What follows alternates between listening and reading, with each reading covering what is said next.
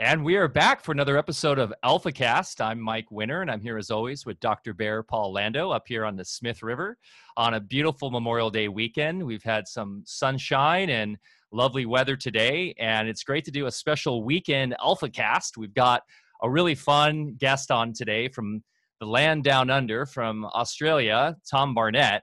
And this is one that I've been looking forward to ever since I saw Tom's video go viral a few months back, talking about terrain theory versus germ theory, and then really just kind of started researching him and just loving everything he's all about. So really excited to have him on and just have a great conversation today. For those that don't know, actually, we're celebrating this weekend too because we're launching Alfa Vedic 2.0 on Monday. It's it's about 6 months of work to put out this new website, the new product lines and everything, our new aesthetic, the agricultural co-op and everything we're doing. So we're doing this special AlphaCast this weekend to kind of get the word out and celebrate all the hard work we've been doing. And having somebody like Tom on is, I can't think of a better person. So Tom, welcome. I'll give you a little background just for those who don't know who he is. Tom has become quite the media sensation of late for his straightforward and insightful commentaries on the solutions for these intense times. Tom is the founder of Global Biodynamics, which has become an impactful voice in the world of education, health, finance, organic farming, conservation, and more. The art of thinking for oneself is a central theme in the seminars, retreats, and corporate events sponsored by Global Biodynamics. And right now, we'll have a front row seat as Tom comes in here and to talk about his eclectic background as a facilitator, holistic healing, education, business, athletics, and everything else he's doing. How you doing? Sunday morning for you, huh, Tom? How you doing today? Doing really well. Thanks for having me. Yeah, it's great to have you. Good to see you, Tom. How are you, Bear? Thanks for being on with us. So you're in Byron Bay, are you? Yeah, I'm in the really close to Byron Bay. Yeah, it's a good part of the world. Okay. Yeah. Oh yeah, wonderful. And I have a little Byron Bay story. In about 1981, I had my first private practice, and we're just looking for a good place in the world to live and raise our kids. And of course, it had to have good surf because that's pretty much what we do is we fall surf around the world. So we filed for immigration to Australia, and our whole intention was to move to Byron Bay because that was like the happening little place. And I made the transition from conventional into alternative health at that point. And, it's kind of a little conscious network there, and it's pretty laid back in those days. I don't know if it's developed quite a bit since then. I'm sure it has, like the rest of the world. But we're on our way there to check it out, after we're accepted. And I always wanted to surf in Fiji. So we ended up in Fiji. And I love Fiji so much that I never left. I had a little job offer there overseeing this kind of health retreat, and in exchange I had a work visa for doing emergency care with this village in this remote part of the island. And we ultimately ended up in Hawaii, but anyway, never got to see Byron Bay because we got waylaid in Fiji. And but the surf was great in Fiji, so we had a great time. So great to have you here. And God, there's so many things we have in common. I know everybody's talking about viruses and lockdowns and all that sort of thing. I'm just as happy talking about surfing myself, but let's just, we'll let you take us wherever you want. And you have a lot of knowledge. You've accomplished a lot of things. So please, just wherever you want to start, and we'll jump in. Yeah, sure. All right. Well, first of all, that Fiji thing sounds like heaven to me. I've always wanted to go there and, find a little secluded part away from the crowded spots like Cloudbreak and restaurants and things. But there's so many other islands there. I'd love to go surf through there take a year and just go surf and explore and hang out with the natives and things. It'd be great. But yeah, Tavarua wasn't happening back when I was there, and a friend of ours manages Tavarua now. But anyway, yeah, we just made our own way back then. In fact, a lot of places where we went, we were the first outsiders to be surfing there. Sorry to interrupt. Go ahead. No, that's right. I mean, it's actually, we could go there because there's, I've been to a few places in the Pacific Islands where people still have the ability to live somewhat naturally the way they have for, a long time. And it's really interesting to see that it's the people that are still able to live how they have for centuries are still living in really vibrant health. They don't have these outbreaks of diseases and diseases and such that we're told that we have outbreaks of, except for the ones that have been introduced to Western foods and Western medicines. They do tend to have illnesses. They have a lot of incidences of diabetes, cancers. They have, I think it was Samoa that had the measles outbreaks last year, but that was only on the back of a lot of vaccines being taken into the area. So, besides that, these people don't have, they don't have these so-called coronavirus outbreaks and things when they're left to their natural environment and their natural way of being. And that, I think, is a really good indication when people, they're not really familiar with the terrain theory. I mean, I don't call it a theory. I know it's termed a theory, but I don't really think it's a theory at all. But the whole idea of, our internal environment creating our state of disease or, health or whatever, I think that's no more apparent than when you see native peoples living in their natural environment, because these things just don't seem to exist for them. Sure, they have periods of illnesses, but they're not looked at the same way that we look at them. And they don't go through it, they don't spread like the way that we're told that disease spreads in our Western culture. Yeah, and I know that about you. You seek to just live an authentic lifestyle, and that's what always motivated my wife and myself. We just didn't buy into living in the Western style. It was interesting. We were out in this village in Fiji, and a friend of ours from the States was visiting at the time. And so she started asking these villagers questions. One of the questions, we were there and they had these huge papayas, and she said, geez, how long does it take to grow a papaya like that? And the Fijian just kind of looked around and said, I don't know. I never thought about it. Their mindset is not into time frames, and, they just live. And you can meet a Fijian in the street that maybe you met 5 years ago just for a very brief encounter, and they're so present that they'll remember every detail about you, about the conversation. They're just not mentally distracted like we are. Yeah, absolutely. Yeah, I've seen that in other places too. I know Fijians are renowned for their hospitality and friendliness as well, so that probably goes a long way. Yeah, they're wonderful people. I actually honeymooned with my wife and I in Fiji. So we, on a little island called Vatulele, you fly into, and man, it was an amazing time. And I will say those Fijians have the biggest feet I've ever seen, and are some of the best free divers too. I mean, diving down hundreds and hundreds of feet, no problem. Here we are in scuba and stuff, and they're just free diving.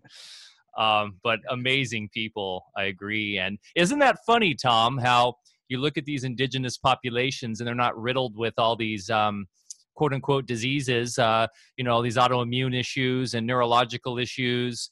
And how have we been sold down this idea that man needs to intervene all the time, and that we talk about this a lot in the show, that we're like at the pinnacle of our civilization, right? It's never been better due to all the wonderful things that science and the Western world has brought to the world. And yet it seems like if you look at the average Joe in the West, there's obesity, there's now we've seen even in the mainstream showing decreasing lifespan and overall depression rates, suicides up.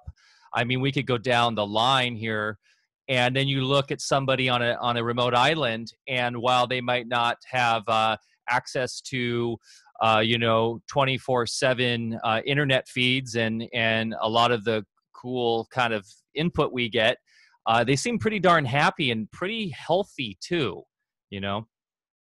What do you think about that? I mean, you kind of talked about it, but in your experience, where are we at right now in this paradigm, and where can we go as Westerners and in the modern world? I mean, it's hard to just turn back the clock, but it seems like and I hate to use this word crisis because they like to use it to control and manipulate with fear, but let's be frank, we are in a bit of a crisis here. And with everything you do at Global Biodynamics and stuff, what are some remedies that you're looking at here to try to kind of remediate these issues that we're dealing with?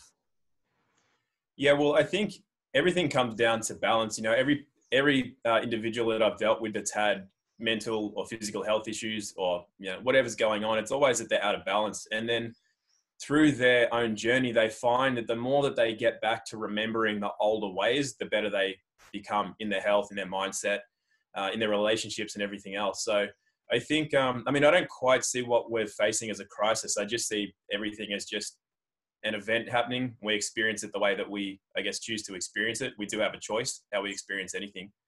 So it's always been, when people have the chance to actually observe themselves and observe the events that are happening, that's when they can start making the decisions to, I guess, experience it a different way, or change something about themselves, or help to change something about the world around them.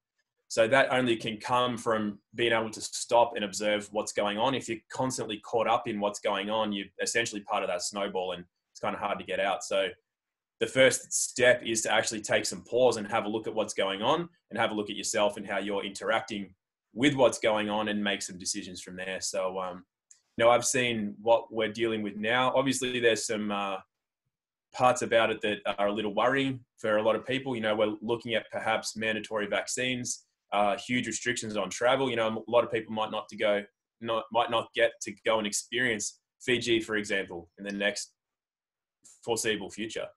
So we're looking at that, but there's also solutions to that. So it comes down to educating yourself on, you know, what your rights are, how things are structured, and how you can kind of play that game. Because once you start to understand, I guess, the nature of the game that we're involved in, then you can start to learn how to play it a little better and more to your advantage. So, and that comes down to your own personal health and well-being as well. I think once you start to learn how things work, then you have a lot more control over that, you know. But, you know, I think I was 19 the first time I went to Indonesia, and I saw what you were talking about, Mike, firsthand. I saw kids there that were very happy. They had literally nothing. We were on a beach in the middle of Sumatra, in the middle of nowhere. And these kids, 20 or 30 of them, were just kicking around a lump of kind of burnt out wood, like it was a soccer ball, but it wasn't a ball. None of them were fighting over it. None of them were, you know, whinging and crying and whatever else. They all were very peaceful kids having a great time, were very present. And compare that to what we see in our Western culture, you know, I don't see that level of contentedness and happiness in a lot of kids. The happiest kids I see are the ones that are out in nature the most, the ones that I see out surfing, the ones that I see out playing in the streets, which is stuff that we all did when we were kids. But this day and age, you know, everyone's scared of strangers and whatever, the sun. Now you can't, sun, kids. Now you can't even leave your house if you live in the suburbs around here in the States, you know? Yeah. So there's a lot going on that's kind of really removing us from where we came from. And the further I think that we keep getting removed from our roots and our nature and the nature around us, the further we are removed from that, that's the degree to which we will experience discomfort, we'll experience disharmony, unhappiness, and a sense of a real unknowing, or a displacement. We feel a displacement from the world around us and from ourselves. The closer I've found a person is to being in connection with the world around them, which is essentially a connection to nature, the closer they are connected to themselves. And therefore, no matter what's going on, they don't have depression, they don't have, you know, physical disease, they don't have a lot of the ailments that afflict modern and in particular Western culture. Something that has a big part to do with that is, you know, modern lifestyles, modern diets, modern medicines. While I do have a lot of respect for modern medicine, because if you break a leg, or, you know, a family member has just had a car accident, modern medicine can help you be with your loved ones for at least you know, there's a lot of positives to it, but for the most part, there's a lot of negatives to it. It really does take us out of our nature and kind of really waters us down. So it was, again, when I was around 19, 20, when I came back from Indonesia, that's when I found out about Weston Price and his book, Nutrition and Physical Degeneration, which was written in 1929. So that's when I started finding out a lot more about people who are still living natural lives compared to those that were introduced to Western foods, Western lifestyles, and Western medicines, and the effect that it had on these native cultures and how it deteriorated them very quickly within one generation.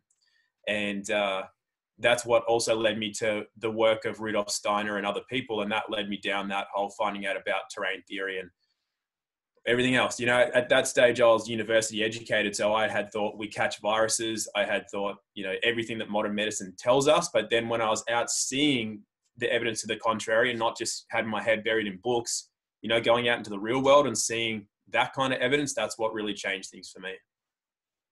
Brilliant. I will say when you live in nature, it just becomes, go ahead, Mike.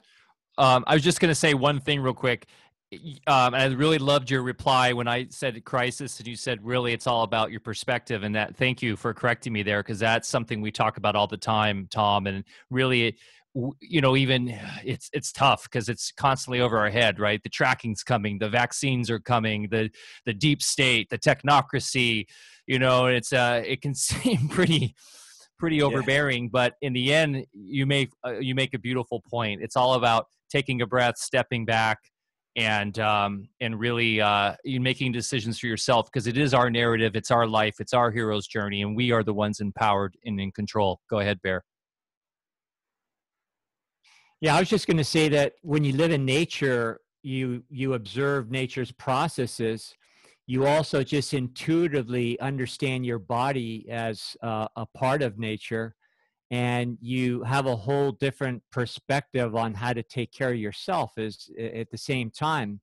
You wouldn't dream of doing things that doctors tell the mainstream folks to do these days. It's just it's counterintuitive. And also, you don't have that fear when you're in nature. We have a lot of large animals around here, and I feel more comfortable walking around here knowing that there's lions and bears, and you see them all the time. Where I get a little nervous is if we occasionally go into a city setting, and I'm more wary of the people. There's more to worry about there. So you just become very comfortable, and I think because of that, you also become comfortable in your own skin, and you just aren't afraid of things. That nature takes care of itself. That it's a normally self-correcting, self-maintaining system, and it always rights itself. It's always seeking balance. That was my experience in medicine. Because I was started out more in emergency medical services, and you're right. We did a lot of good things, helped a lot of people, but when you look at emergency medicine compared to the whole realm of medicine, it's just a very small part of it. But what we have now is the medical system showcases that, and we, all rightfully kind of view that as life-saving and just a wonderful tool. But then when you look at the bulk of what medicine does and what people go to medical doctors for, you still have that same mindset, but taking care of your health is not a crisis. And what we do now is, just regular medical care, routine medical, practices are all about crisis intervention. And if there isn't a crisis, they'll create one. So, it's not that complicated. And the more we go back away from the simplicity of nature, the more we lose it. And that's why everybody's afraid of this, in my opinion, an invisible terrorist right now, which doesn't exist at all the way people think it does. Yeah, absolutely. I think it's important to know too that most people seem to think that what we've seen is pretty much just a warm-up for what's to come. So that's why it's really important now, if people are starting to, catch on to this kind of thing, that you really learn to take that responsibility for your own health and your own thoughts, because I think with what we're going to see in the future, it's going to be more important now than ever. Then we really understand our bodies and ourselves and get very comfortable inside of ourselves, have that trust in nature. I've said it in plenty of interviews, nature's not out to kill us. There's this weird idea, which is really only in the last century that's come about, that nature somehow is out to get us. And that without vaccines and medicines and lockdowns, we somehow can't survive. But people can't seem to make this connection between how have we survived through famines, floods, earthquakes, fires, and whatever else for however long we've been on this earth. If we were so easily taken out by nature, how would we be here? You know, how have we managed to continue to grow our population exponentially despite whatever's happened in the past without vaccines and things, which have only been made available in the last really century? I know they've developed before that, but you know, the mass kind of production and the push of these modern medicines, it's only a new thing. And the world still got to 5 or 6 billion before that came about, you know. And then it's not really, to me, nothing's about numbers, you know, it's also about the quality. You know, you see a lot of people that they can live to, you know, old age, but they kind of died when they were 30 or 40. They haven't really been alive since then because they're sick. They don't function properly. They're kept alive by respirators and machines and medicines that keep their heart going, but deteriorate everything else in the body. So it's kind of like, what kind of life is that? You know, you got to really kind of think about what quality of life you're experiencing while you're here. And I've seen a number of people that I just don't think are really experiencing life at all. And technically, that, to me, that's not really alive. That's just kind of like that's flatlining through life, you know? Exactly. And of course, the big goal in life now is to make money. And I have friends, you know, right at this moment are saying, oh, the stock market's up and they're making a killing. And all that's going to go away. It's fake, and it's being taken away from us for a reason. People don't realize it yet, but you know, this whole scam about a pandemic is actually to cover for, amongst other things, you know, an economy that was designed to fail a long time ago. So now they have something to blame it on so that they aren't culpable. And right until the end, people are, you know, worried about making money. And, you know, and I tell friends, they're saying, oh, geez, you know, the ones that aren't doing so well, they've lost their job. I'm saying, hey, we're all in the same boat. You know, this whole thing's going down. So just, this is a time, you know, wake up, enjoy yourself, you know, use it as an opportunity. And I see what's going on now, not as a crisis at all, just, you know, the way you relate, because I see more people questioning life now. I see more people waking up to truths and realizing that we've all been lied to. So it's, I think there's great opportunity here. Yeah, me too. I really think that that's the biggest positive that's come out of this whole thing is more, you know, how many people knew about terrain theory a few months ago? You know, like you guys said earlier, it's just, there's not many people that really, when you talk to people, they don't really get that. They don't, it's something completely new to them. But now millions more people know about terrain theory and the way, you know, the nature of viruses and the way that the body handles or creates or is immune to, depending on the situation, you know, the ailments that where a lot of people are scared of.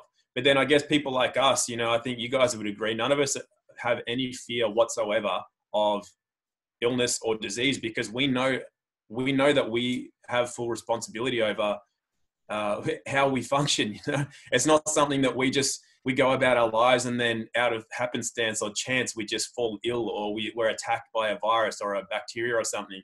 We know that that doesn't happen. So we know that we, by taking care of ourselves, we watch what we eat, we watch what we drink, we watch how we sleep and how we move through life. So we have a real comfortability and there's no fear at all. Whereas the average person still has that sense of fear because they have not taken responsibility for themselves yet. And so therefore they assume that we are protected by outside forces, by medicines, by governments, by whoever else, doctors. So in that mindset, that's a very scary mindset to have to live in because you are powerless. Every single element of your safety and security in life comes from something outside of you. It comes from authoritarian bodies. It comes from doctors. It comes from medicines that you've never questioned. It comes from money. You know, whereas people like us, we find safety and security and comfort in ourselves and the people around us and in the nature that we're surrounded by. Yeah. And we also know we're not our bodies, we're an eternal consciousness. And these systems that sell us security are constantly doing it by making us afraid of losing our bodies. So the fear of death, of course, underlies everything. And, you know, I don't say it to people, but, you know, sometimes in the past when I was practicing, people would come in and And they say, well, what's the worst thing that could happen, doc? And I'm like, well, I'm thinking to myself, well, you could die. I mean, I mean, it's just a journey. It's, wandering on the other side of the veil, and life goes on. But, we're never, when you're in nature, you see that, you see those energetics, the patterns that create everything, and you just realize you're part of something much larger than just your body. So, of course, science and medicine and our technologies are all shielding us from that realization and brought us into this mechanistic view of the world, including our own bodies, and to the point of thinking that's who we are in the first place. Yeah, the law of correspondence is in big time play here, because we've been at perpetual war for a long time now. I mean, the whole 20th century was perpetual war. Basically most of our governments are in perpetual crisis war. And so our bodies, they tell us, are in perpetual war against germs. And this puts us all on the defense that, we're, that we have to protect ourselves, defend ourselves from everything. And so we're in this parasympathetic mode of constant crisis mode. And it's by design. And it's just really interesting what you say, Tom, in terms of the empowering notion of self discipline, and the idea of taking care of yourself really is freeing. And while that could be scary to a lot of people, living in this perpetual state of war as they have, where you're looking for someone to defend you and someone to help you all the time, that's not a way to live at all. So we're all about solutions here, and we stress this all the time. Like, we've done shows on fasting, shows on breathing. There's so many things you can do that are free, that are capable for everybody to achieve and to access for your health, that will empower you. That being said, what are some things that you do for your health, Tom, and that you're into, and knowing what you know, and give us a little breakdown of kind of your vision of health and what you do and what you're all about. Yeah, sure. So I guess just following on from what you just said, that I let go of that war mentality about 15 years ago, 20 years ago now, where prior to that, if I had, they'll say I had tinea, like toe fungus, or I had a virus or something, the mentality was still kill it. I got to kill it. I got something in me or on me, I got to kill it. And it's like, that's a real war mentality. Like you said, Mike, we're just kind of indoctrinated with a war mentality with a lot of things. And then once I let go of that and I realized that some of these things are really there to perform a function, and they're actually there to help more than they are to invade, then the mindset completely changes. So instead of having that war mentality, you have that kind of cooperative mentality where everything's going to a greater place together. And then that mental shift alone alleviates stress and energy straight away. Your energy goes up. Letting go of a war mentality of having to fight things inside of yourself, which is a representation of fighting things outside of yourself. So that was one thing that I did a long time ago, which freed up a lot of energy for myself. Just lifestyle wise, like you said, most things that we can do are free. The last things I'll talk about, I guess, are the ones that cost a bit more money, but the free stuff, I like to do. I mean, I live in Byron Bay. It doesn't get really super cold here. Does it? Night, in the winter. It's getting into winter now. But I love having cold showers. I love cold water immersion. So I'll go to the rock pools, or I've got a rainwater tank at home and the water's quite cold. I like to shower and bathe in cold water. It's very healthy, very healing for me. The other thing that I like to get a lot of is sun. So we're told in Australia, don't get more than, a small amount of sun, because we're the skin cancer capital of the world and everything else. And while that might be true, I think people misunderstand the reasons for that, and that it's actually, there's a lot of deficiencies that lead to the rates of skin cancer we have here, such as people spending too much time out of the sun and getting vitamin D deficiencies, which can then lead to other issues in the body, which creates the cancers that the sun is just a catalyst for. It doesn't cause them. The nutritional deficiencies, the putting of all this stuff on the skin that most people have never looked into what that is. So if you look on anything that you put on your skin, it probably comes in a bottle or a tube or a tub. Look on that and look at the huge list of things that that's made of. Most of that stuff you probably can't even pronounce. which means you definitely don't know what it is or what it does. But Yeah. the thing is that if you looked into those things, you would find that they break down the protective mechanisms of cells. So that's your skin. You're essentially breaking down what is your natural protective mechanism, where your skin produces oils. When you have stronger cell membranes too, they're not as easy to damage, which means the sun doesn't damage them as easily.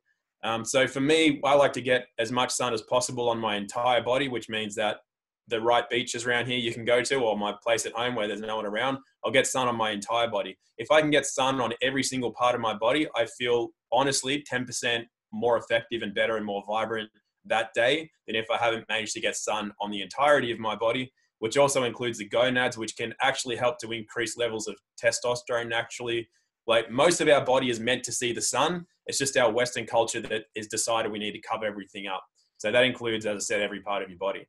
I spend a lot of time observing as much as possible. So myself and the world around me. I've learned a lot more from observing the nature of animals and trees and plants and the way the wind moves, the way clouds move. I've learned more from doing that than I have from books, and especially by learning to observe myself watching these things. So that's how I've learned a lot more about who I am and how I function.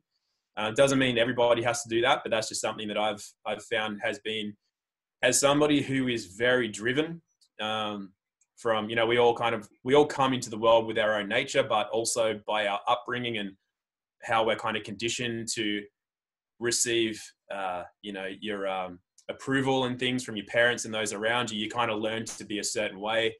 And I learned to seek approval in certain ways and really strive. So I've always been very driven. I think I have that nature anyway, but upbringing didn't help. So my ability to be able to observe what I'm doing has meant that I'm not making all the silly decisions that I made previously, which were very unhealthy. I would injure myself a lot. I would do a lot of things that weren't good for my physical body or my mental or spiritual body. Whereas these days I've got a much better handle on that. And that came really from that ability to start observing myself and what I'm doing. And I like to move. We all have different bodies. We all have different natures. I'm definitely one of those people that's designed to do physical work. That got taken away from me when I got really sick with chronic fatigue and mercury toxicity and adrenal fatigue, which were all kind of combined as one thing.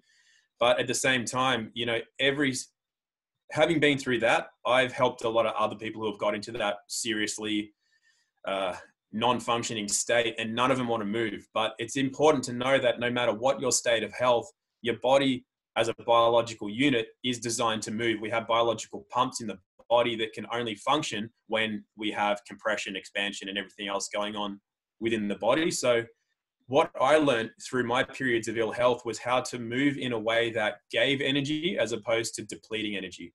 So if you go out for a big run, or you work yourself into the ground, or you do heavy gardening, that can deplete the body.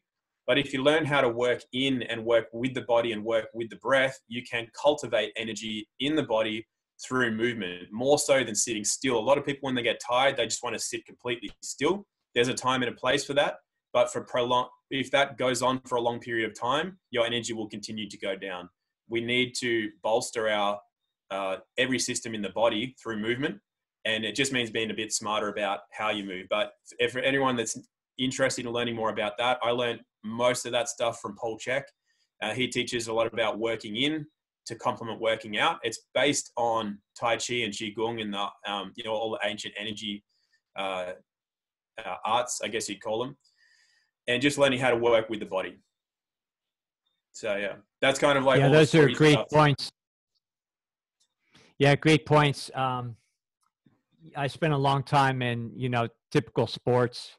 And it was all about working harder and beating yourself up. And it wasn't until I got into the internal martial arts that you learn how to do exactly what you're talking about. And in the long run, you find not only are you not getting injured, but you're actually restoring your body from old injuries. And, at the end of every workout, you feel refreshed rather than drained. And then some of the other things you mentioned, you take a cold shower, jump in the river after, and it's a whole different mindset. And in Western sports, we're taught to really get our emotions jacked up. I used to play football, so it's all about just getting yourself worked up and and just going insane, and you make yourself exhausted just by having your emotions run wild, then you go back into the internal arts, and it's all about the opposite. It's about channeling that energy, not leaking energy by emoting excessively. And yeah, just a whole different thing. So I love your message. And so you want to get into some of the other methods that aren't free?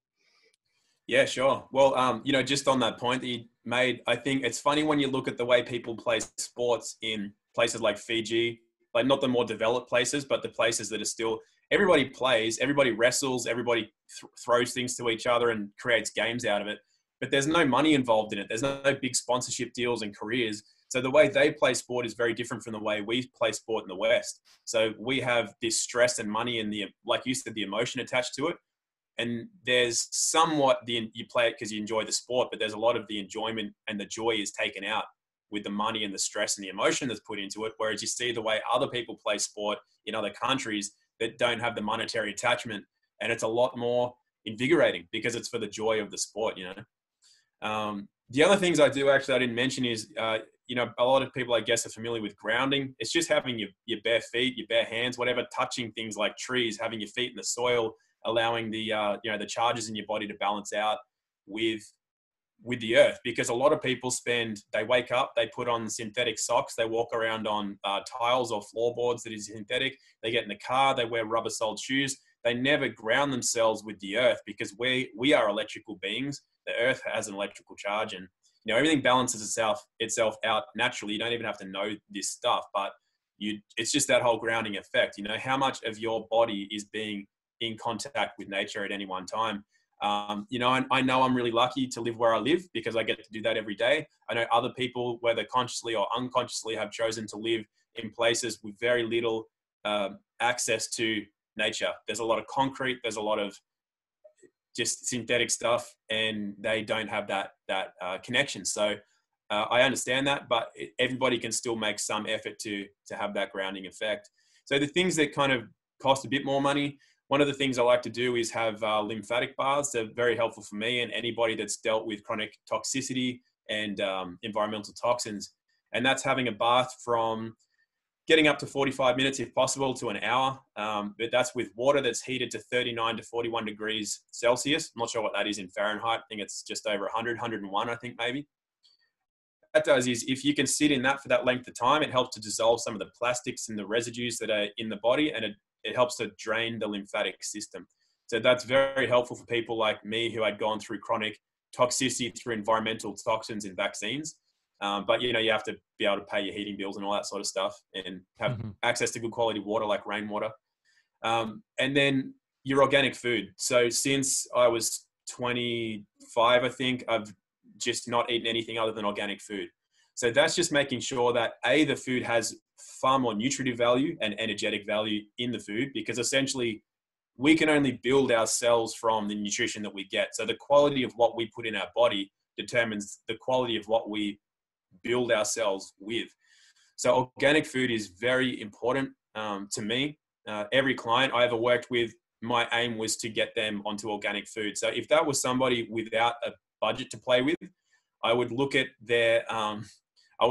how much money they brought in and how much they were spending. And quite often they could afford organic food. They just didn't, because they liked Netflix and they liked their, other stuff that they do, going to the movies 3 times a week and eating out twice a week, all things that aren't necessary. I'm not saying they're wrong to do, but it's just, we have to make decisions. I decided when I was young that any money that I earned, I wanted to use to help me experience life to its fullest. For some people, that is eating out and going to the movies. That's fine. For me, it's having the best vehicle that I have through which my spirit can, I guess, enjoy this physical life that we experience. So for me, that means I spend all of my money on clean foods and water, and making sure that if I need to put anything on my skin, it's an organic oil. It's not a synthetic thing that comes out from a company. It's not mass produced.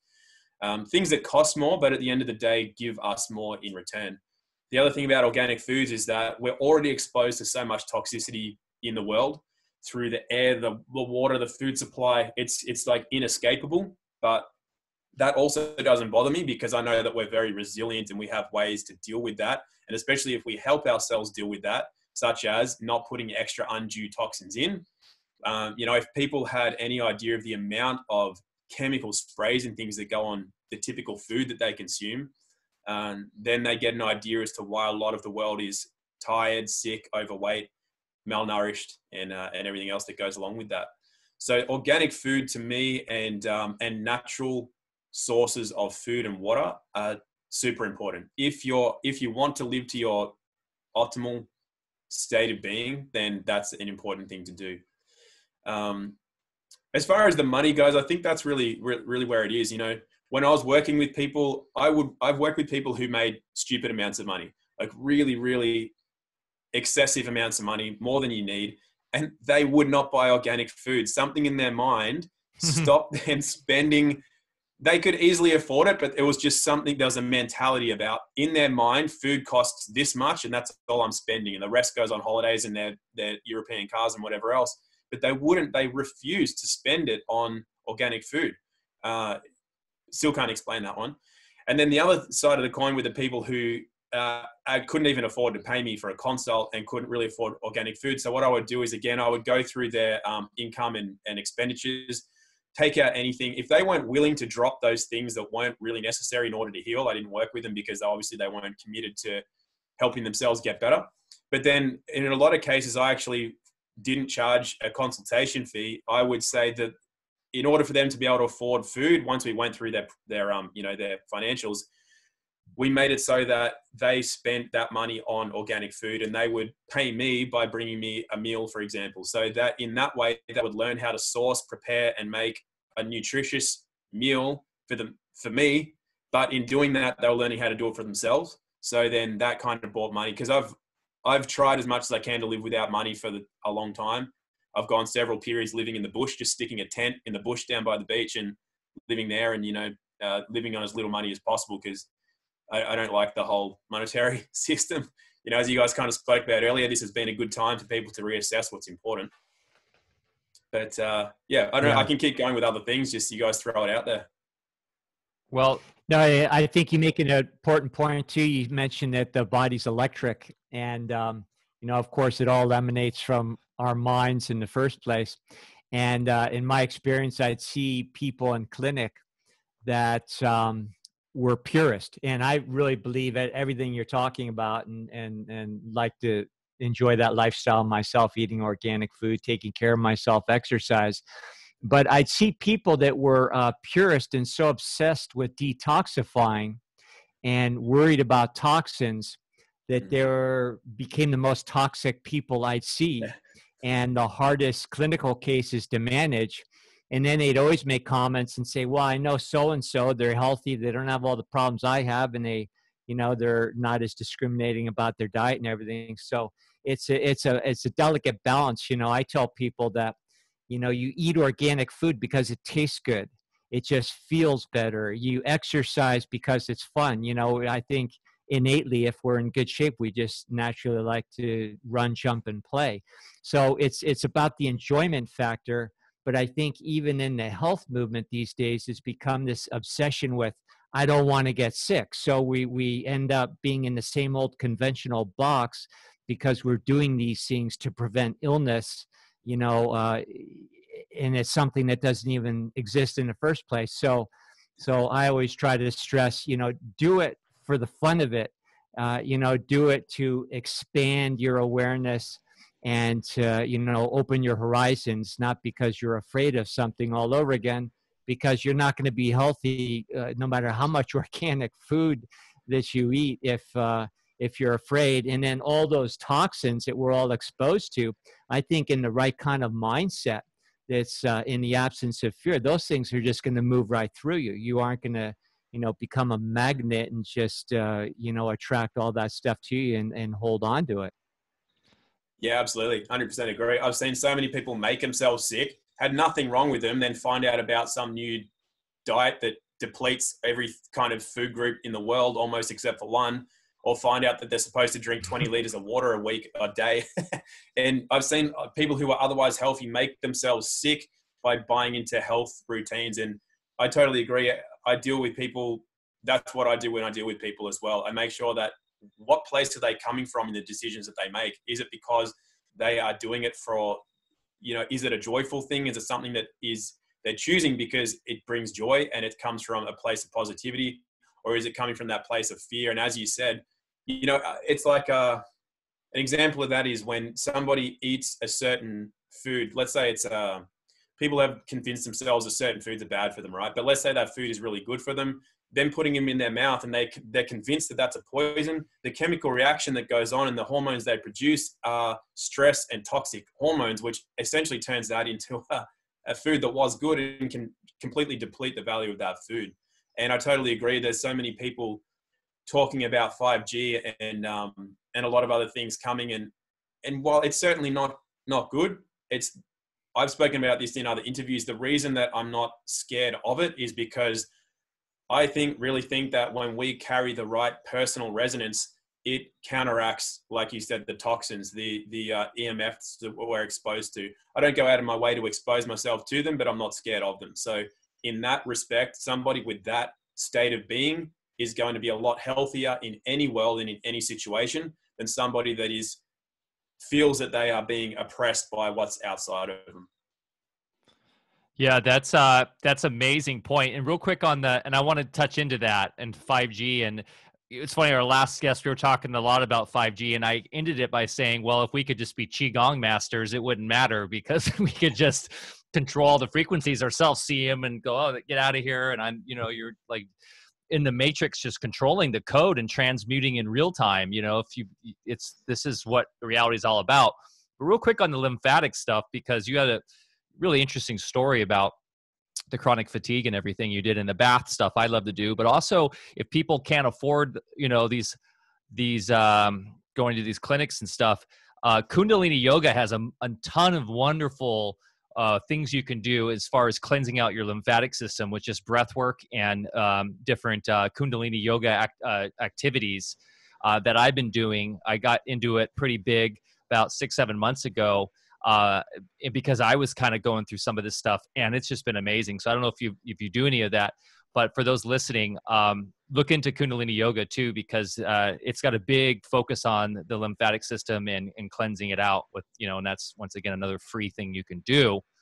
But yeah, Tom, that's really inspiring what you just said about 5G, because I know it's the 5G apocalypse and everything that everyone's covering, and it's a very, very important topic. And I'm more concerned about 5G, not so much on the health aspect, but more on the control grid kind of technocracy aspect and transhumanistic kind of path that seems like that scientism and the technocracy is pushing towards, which is very anti-human, anti-nature. And as you mentioned Steiner earlier, Steiner warned us about 100 years ago, that I am more concerned about than necessarily the health effects, but also that's really real as well. And I would love to hear more on your perspective. And I know Bear would love to chime in too, in terms of what you guys are dealing with right now, where you are in Australia, and that relating to vaccines, 5G. These are all like the buzzwords that'll get us kicked off YouTube and stuff. But yeah, what's kind of going on there in your climate there? And I would really love to hear more of your perspective on that, because that's it's really refreshing. Okay, so a lot of people in Australia, I think there's still the majority of people think that 5G is a good idea. They think that everything that is being offered. Okay, what I'll do, I'll preface this with something else. So when I teach people about our rights as humans, not humans, but men and women, there's two distinct realms that essentially the law is based around. One is the public and one is the private. So they're mirror images of each other. In the public, there's men and women. We have inherent rights that can't be taken away. We only really follow two laws, which is love thy neighbor. It doesn't matter if people think the Bible is great or not. It doesn't matter, because that's just what law is based on, and that's what gives us. Tom, you broke up for a second. If you could, just for those listening, if you could rewind back to what you were saying about the only real laws, I think you were saying love thy neighbor. Yep. You could take it from there. Love thy neighbor and love thy creator. Okay. And I was just saying that it doesn't matter whether you think that there's a creator or that the Bible's great or it's crap or whatever. It doesn't matter, because our laws are based on that. And that's what gives us our rights. That's what gives us our inherent rights. On the other side of the coin, you have the realm of the public. The public is the realm of persons, citizens, ratepayers, taxpayers, all that sort of stuff. They're the opposite of men and women. Men and women are alive. The realm of the private is living. The realm of the public is dead. That's where entities exist, and that's where statutes and acts and codes and laws and legislations all apply. There's also, instead of love thy neighbor, love thy creator, you have 20 million plus statutes that you're supposed to abide by. And instead of rights, where we're born with rights that can't be taken away in the world of the private, the opposite of that is in the world of the public. Instead of having rights, you have benefits and privileges. So the reason I bring that up is that people are conditioned. The Matrix movie did a great job of painting this picture, where people are so heavily indoctrinated by and reliant on the system that they want their benefits and privileges. They associate that with their security and safety in life. Whereas people who become self-realized want the responsibility of being their own safety and security, and they want their inherent rights. They don't want the benefits and privileges, or they can go with them or without them, is, I guess, the point. So the point of that little preface is that everything that's being offered is a benefit and a privilege, and they come through the form of convenience. People think it will be great to have self-drive cars because they don't have to drive a car themselves. People think it's great that we're being monitored because they're scared of terrorists or bad people who are out to hurt them or take something from them. So they think having a smart network is a great idea. The less they have to do for themselves, the better, because they live in that world of convenience. But, you know, anybody that's gone outside of that knows that convenience kills. Convenience means using microwaves and depleting your nutrition. Convenience means not walking around as much as we're designed to walk, and having problems like back pain and weak legs and knees and weight gain and depression and all that comes from inactivity. So convenience in most cases actually depletes who we are and what we're supposed to be doing. Some parts of technology have probably made life better in some ways, but I don't associate comfort with better. When I find that I get too comfortable, I've lived in a house for a little bit too long, I go out and live in a tent in the bush. And I do that for months until I feel I'm connected again and I don't feel comfortable, because comfortable to me is not alive. Comfortable is not fun. It doesn't allow me to learn more about myself. It doesn't allow me to grow. So I constantly seek to, and I'm a comfortable guy. It's not like I'm uncomfortable. That's the thing too. It's just, anyway, that's something else we can talk about. But people seem to want what 5G and smart networks will bring. They think it'll bring us closer together. They think life will be easier. People just seem to want this whole easier life. That's what's sold to us. It's an ideal. It's a fake ideal. It's a fantasy, an easy life. There is nothing of value ever comes from something that's easy. Everything for me, like surfing, that's probably my favorite thing to do in the world. But you have to work at that. You can't just pick up a board, paddle into a wave, pull into a 10-second tube and get spat out and flick off the back and just go, well, that was all right. You can't do that. You have to go over the falls 50 times. You have to have the experience of not even being able to paddle out because you're getting pumped. You can't even get through the waves. Your shoulders are too tired because you're not conditioned to paddle a board. It's a reward. You have to go through a lot of beatings, a lot of wearing yourself out, a lot of mistakes to even be able to get to the spot where you can get a good wave and to be amongst the people that are there. You have to earn that. And it is so rewarding because you earn it. You're not given that. I love music too. I play various instruments, and that gives me great joy. And it gives me great joy because I have to work hard at it. It's something that you can't, there's that whole mastery thing of 10,000 hours in anything. And to master something has also shown probably some form of self-mastery, because you have to have had the discipline to stick at it. And no one can take that away from you ever. So that's where I find for myself the value and the joy and everything comes in life. It's not from something that's easier. Anything that becomes easier for me is not fun, it's not rewarding. So I guess I went on too long with that, but that's the whole thing. The whole reason that people seem to want 5G and smart networks is because they think life will be easier, and they equate easier with better. And that's just where they are. That's fine. That's their decisions. The other side of the coin is we have, especially in the Byron Shire that I live in, Byron Bay, Mullumbimby, we have a lot of people that are activists that came to this area because it's an area of healing and they know what this sort of stuff is about. And we don't want that. So a lot of people here are more than willing to go and burn the towers down if they go up. There's a lot of people that won't let this stuff go into this particular area. So there's, yeah, I mean, the health aspects we can talk about, but I think the main issue, as you said, Mike, is this smart network, smart cars, smart cities. If you do anything wrong, it doesn't matter about being given a fine anymore. It just comes out of your bank account, which is the only thing you have because there's no cash anymore. So it's all social credits and everything can be taken away if you say one bad thing about the government. As a lot of comedians have said for 10 years or more, Bill Burr is one of my favorite comedians. He has that bit about being microchipped and there's some guy waving at the sky. So I turned my chip back on because he said one bad word about government. They turned it off and he's screwed now. So, you know, that's not a fantasy future. So, Tom, since you opened the door, distinguishing between statutes and natural law, do you think there's any value in filing paperwork and making that distinction and noticing the corporate world there that we think of as government, and just to notice them that no, we're sentient beings and not a dead piece of paper? I think, yeah, there's two answers to that. One is that at the end of the day, it's going to take a great amount of people to do that, to make that have a great effect. I think, like anything, this area of law and rights and natural law requires work. It's not something that you can learn just to file a few notices and that's your get out of jail free card. Because what's going to happen is that if not enough people do it, or if you receive something in return and you don't know how law works, which takes time to learn, it's not really going to go anywhere for you. So I don't want to discourage people from doing it, because I think it's better to do it than not, to file your notices of non-consent. I really do. But, you know, you have to learn what's called holding your position. And that's understanding what happens when somebody does or doesn't do something on the other end, how that works in commerce. So an example being that, you know, I paid a few utility bills with my birth certificate and then creating my own financial instrument to pay the bill. The reason you can do that is there's no such thing as money, since the world's governments became insolvent and we're dealing directly with the world, you know, the statutory world, which means that there's no debt anymore. There's only a liability to pay a debt.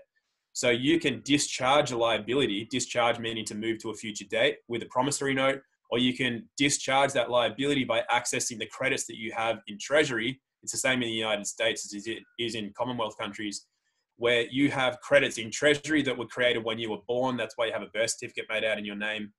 And you've got a social security or a Centrelink number or whatever it is in your country. You're just not taught how to use that. You're not meant to know how to use it, but that's set up. So I got letters back from the gas company saying, we don't accept that form of payment. But so somebody who's just sent that in was, God damn it, that didn't work. They'll send in their own fiat currency and pay it with that. But they actually said in that notice they sent back to me that they've accepted it, because they said, we don't accept that form of payment. But what they've said is, I paid them. I presented payment. I don't care if they don't accept it.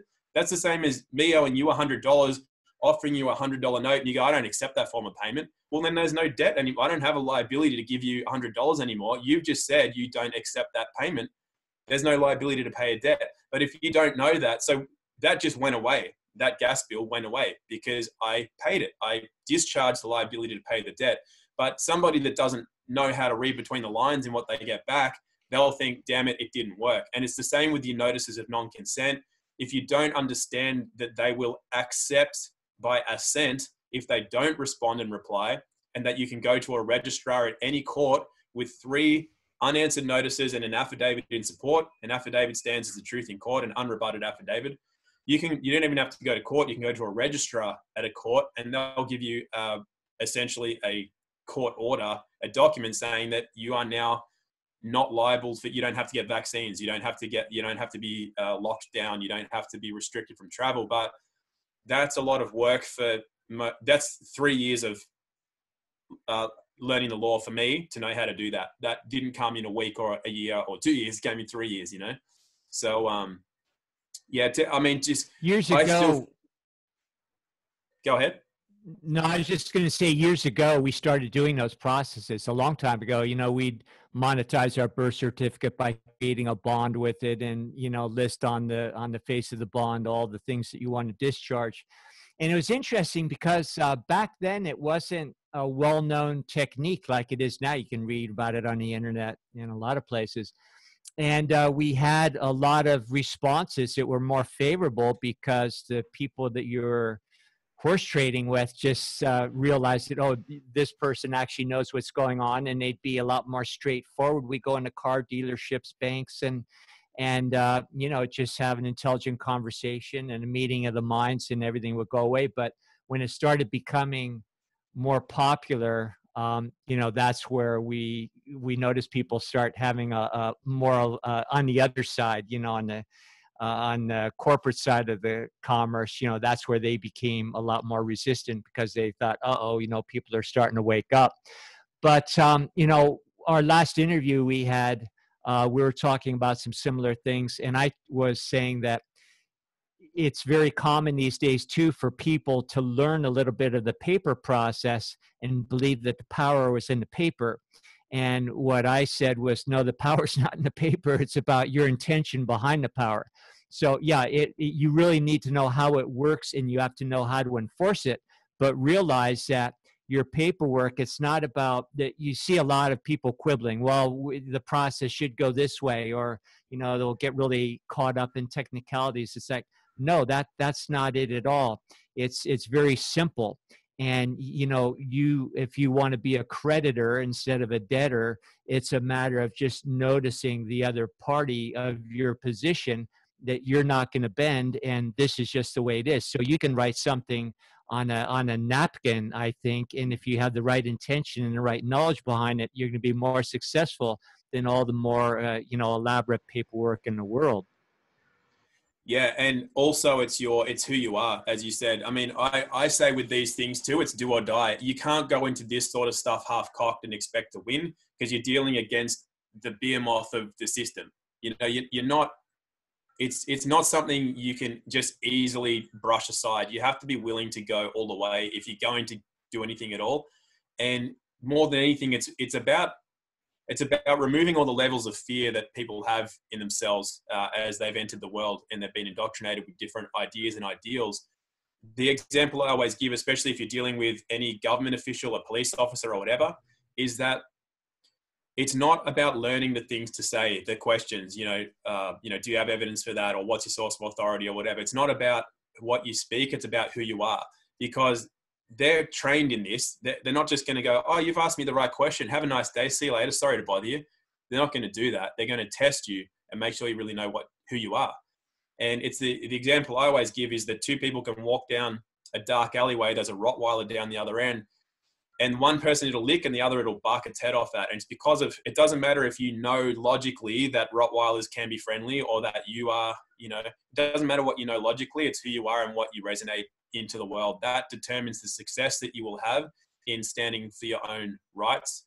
And that in itself is good, because that doesn't come easily, which means it's hugely rewarding. So that when you get to the stage where you can stick up for your own rights and you can defend yourself in a variety of ways, it's because now you know that you're a free being on a lot of levels, as opposed to it being easy and you learn a few lines to say, or you just sign a notice and send it off and then bang, it goes away. Again, going back to what we were talking about with, convenience and ease and life being easy, it's not meant to be like that. So you never know. It's like if a martial arts school just gave out black belts and you were never tested, what is that black belt worth? It's a false sense of, anytime you actually have to test yourself or be tested, you don't actually know. You're still a scared kid walking around. Just, you've got a black belt to walk around with, but you're still a scared kid, as opposed to the person who doesn't need a belt or anything else. They go through the training and they go through the experience and they go through testing themselves, and you come out the other end comfortable and confident and empowered.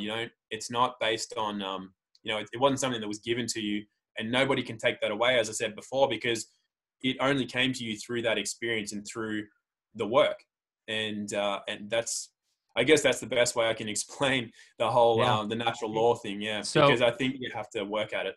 You're talking about the TDA accounts, like with the, so there's people in the chat, this always gets fired up when this topic comes up, because there's a lot of, misinformation and a lot of people out there on the internet too that are selling services now to access this, which gets a little weird. But I was waking up to this, God, a decade ago. And actually Bear was pretty instrumental in waking me up to this. And I started researching it. And this goes back to, I'm really into researching history and stuff. You know, the Act of 1666, if you're familiar with this, which goes all the way back. This is, you know, English law, which is, as a Commonwealth country, and even in the United States, we're still affected by, in most of the world, actually.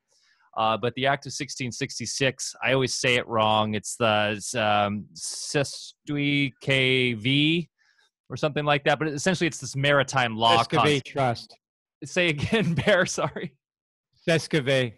Sesquivet. Yeah. It's CEST then Q. I'd have to look. Sesquivet. But yeah. Sesquivet. It's a trust that's created by our birth certificate. Exactly. And so the idea is that we're all lost at sea when we're born and given the certificate. And essentially, this actually had some historical reasons for it, because back in 1666, there were a lot of people lost at sea, as that was the big time of, you know, of exploration. And so the state said, what are we going to do with, you know, these people's estates when if they're lost at sea? So they developed this, and they just basically manipulated it for all the folks back then, and then that was been carried over through the English Empire and into the States, and now throughout the whole world. And every time I bring this up to people, I mean, this is a big triggering thing for a lot. But look it up. It's a history. I mean, and then you have the Act of in 1871, the United States basically became an official incorporated entity, and it's why it's all in the caps, United States of America. And so what they've done is they've taken that, what you're talking about, public versus private, and they privatized. All the countries are all corporations. We're dealing with corporate entities, but we are not us. It's our straw man that they create when we're born. That is our own dead kind of asset that they use. So anyways, this is a big topic, and it's really cool you know about this, Tom, because a lot of people don't. And so go ahead, Bear. But I'm just going to say that's fascinating. Okay, go ahead, Bear. Go ahead. Well, just a clarification, it's Sestui, and that's spelled CESTUI, and then separate QUE. I've seen that 1,000 times. I should know how to spell it by now. So anyway, and then there's a third part of it, VIE, but it's a trust. It's created. I was just going to say real quick in passing, Tom, that I think a lot of the problems that I've seen in this whole movement with the paperwork is that it became about money. A lot of gurus out there started selling paperwork and methods in order to cash in. So I saw these people doing this and saying, "Oh, I'm going to make $1 billion off my birth certificate," and you know and so again, you're back in the same mindset you're trying to leave. What it's really about is taking back our freedom and not about making money.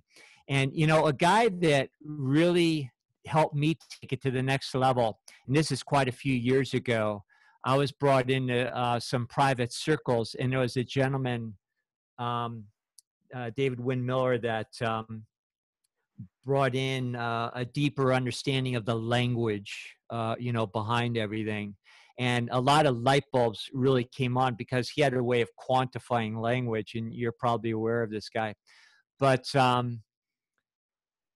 basically anything that isn't in present time, especially paperwork that we get summonsed with, and the stuff we're getting served with in these contracts all the time, it's all past and future tense, which makes it fiction. It's fake. So with the paperwork or the game that we learned was how to create legal processes that were all present time, and every sentence had to be constructed like an equation, so they balanced each other out, which you could test the veracity of anything you were saying or anything that somebody else was presenting you with, and it would actually hold up in court, and you could show that something was fiction on its face by the very fact that it wasn't even in present time. Have you had any experience with that? Yeah. So essentially, like Mike said, we're assumed dead because we're assumed lost at sea.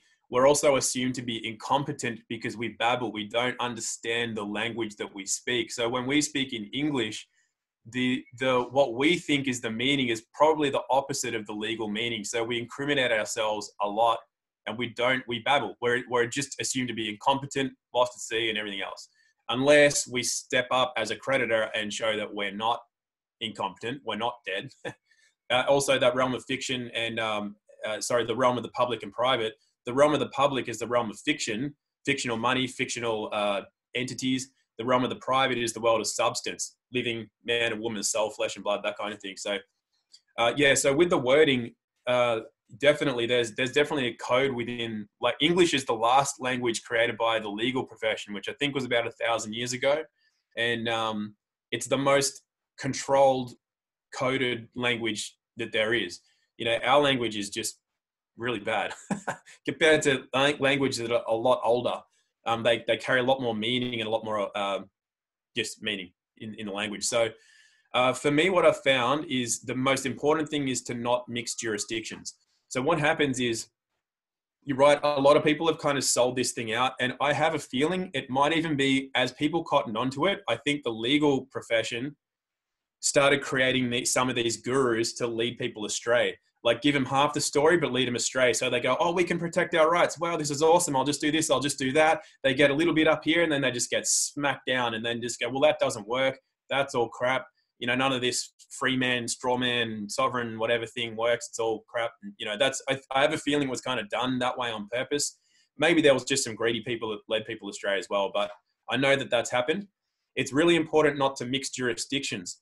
So what happens is, the dead can't see the living and the living can't see the dead. So if you walk into a courtroom, or you notice a corporation, which is a dead entity, corp meaning dead, orate meaning to speak, corporation, dead man speaking. If you are a government or a courtroom, these are all the realm of fiction. So if you go in there and you start saying things like, I'm a man, I have rights, I have this, you can't do this, whatever, I'm free.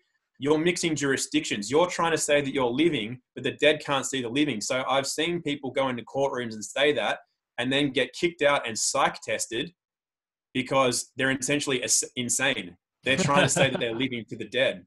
So then that means that somebody might have read a lot of stuff on the internet, or gone to a seminar and been told the wrong thing and got themselves into trouble. You can't mix jurisdictions. You just have to know how to reserve your rights. So if you walk into a courtroom and they say, are you Mr. Such and such? And you don't have to say, no, I'm a living man. You're going to be deemed insane and incompetent and kicked out, and you'll lose. You could just say, well, I answer to that name, but I reserve all of my rights and I waive all benefits and privileges. That means you are now operating on their level, but you are operating by holding on to your rights, which is the most important thing. You can retain your rights without incriminating yourself. In the same vein, you can't. There's a biblical principle, I think it's Matthew, book of Matthew, that says the truth is only told or spoken out of the mouths of two or more people. And us as individuals are not two or more people, so we can't tell the truth. Therefore, you need a second witness. That's why if you go into court, or you're talking to a police officer, or you're writing a notice, instead of making claims, because a maxim of law is that whoever makes the claim bears burden of proof. So if you make a claim, you have to back it up. So what you want to do is make the other people make claims and fail to back it up. So instead of saying, I'm the man and I do this, you say, do you have any evidence that I'm not a man? So now you're putting the onus of the burden of proof on them. If they can't prove that you're not, which they can't, then you are. By your second witness, more than two or more people have now stated that you're a man by assent. So it's kind of like these little nuances that I think people think this stuff doesn't work because they've failed, but they just haven't quite understood it fully. So just mixing jurisdictions is one of the most important things that you can't do. If you're writing a notice, you can't have like all caps somewhere and then title case somewhere else for a name. You just have to have it all in the same jurisdiction, but reserve rights going in, and not make claims and make the other people make claims which they can't back up. And that's why. So the guy I learned this off more recently. I got into this 15 years ago as well. Failed in a lot of things. Didn't manage to write off traffic fines. Didn't manage to write off didn't manage to stand my ground. I tried, but I failed a lot of times.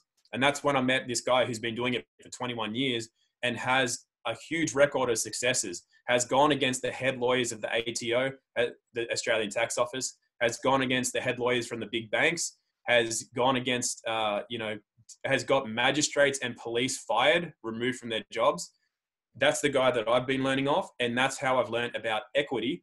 And equity is the remedy in commerce. Equity supersedes common law. So people think that we're common law men and that, and but that's not quite the case, because that's just dealing with case law. Equity is what is fair, what is equitable, and what is just. And equity was introduced when common law was not giving the average man his remedy, because it cost a lot of money to run a court case, have a jury, and then to create a new case law precedent for common law to be able to protect the average guy who's just been wronged on a small scale. So that's why equity was brought in, and that's why equity is the remedy for people to, I guess, hold their ground in commerce. And yeah, look, I mean, I can't charge people. You know, it's a weird thing, because people hear you talk and then they start contacting you. Oh, can you help me with this? Can you help me with that? And I just say, well, no, because if I will not help somebody with something I haven't done personally, I'm not going to say, look, it should work because I know I've done this and it should apply to that. It's just not worth it, because if they don't do it right, they're going to get in trouble. And at the same token, I can't monetize it either. It just doesn't feel right. So it's kind of one of those weird things where I'm happy to talk about it, but I think I've got to lead. If people want to know more about it, I've just got to give them a resource to go to and learn for themselves, because there's something that, you know, I don't see the value in. Like you said, you know, people trying to get rich out of this sort of thing, which a lot of people have tried. Actually, it's not funny. The guy that I learned from, he teaches people how to discharge mortgages. It's a lot more difficult than discharging a credit card or any other kind of debt. So this lady, a husband and wife, came to one of his seminars, went to one seminar, then went out of that seminar and started a business helping people discharge their mortgage, charged people $50,000 to discharge their mortgages. And you think if you've got a $500,000 mortgage, or you can pay someone 50 grand and they'll get rid of it, that's kind of like tempting for most people. So they got about 10 or 15 people in the first month. Every single one of them failed. Every single one of them got in massive trouble with their bank. These people collected like a few $100,000 in their fees of $50,000 for each person. And then the guy who taught them found out and had to go in and fix all that for free, because they'd already done all their money and couldn't afford. And it's just like it's really sad when people take this sort of stuff and they want to just be greedy with it. And there's too many people that have given it a bad name because they've done it wrong. They haven't learned it in its entirety. So they send in notices and then they say, that doesn't work. I tried to discharge this and it didn't work. I tried to talk to a cop and I got arrested. You know, they haven't learned it properly. It does serve us, but again, you have to do the work, and you have to, you have to really do your diligence with it. Well, yeah, we've seen that so often here in the States, where people just become instant gurus and they're charging a lot of money. And, you know, with the basics, there are just some simple rules. If you want to stay in your power, you never answer questions. You always ask questions. You never argue or dispute with somebody. If they make a statement or make a claim, you accept it conditionally. You say, okay, that's fine. I accept that. If you can show me this, you know, I will accept those terms under the condition that you provide this. And, you know, I think if you just start with the basics, you're going to get a lot further, get in a lot less trouble, and then you can learn the more complex paperwork from there. Yeah, it's just remaining an honor. You're going to say something. Oh, I was just going to say, this is everything right now. I mean, people are mind blown in chat right now, and they're like, can't wait to go research this. And we'll drop some resources and all that in the show notes if Tom wants to give us any or whatever. But this is everything, because with the great, you know, people waking up due to everything going on right now, talk about self-empowerment, understanding all that. If you do the work, you have the ability to really free yourselves from this, you know, basic servitude that we're born into. And I mean, talk about opening Pandora's box, Tom, if this really takes off. And yeah, I mean, it's just so much we could talk about. Now, you were running for office, right? And on the political spectrum, are you still involved with that?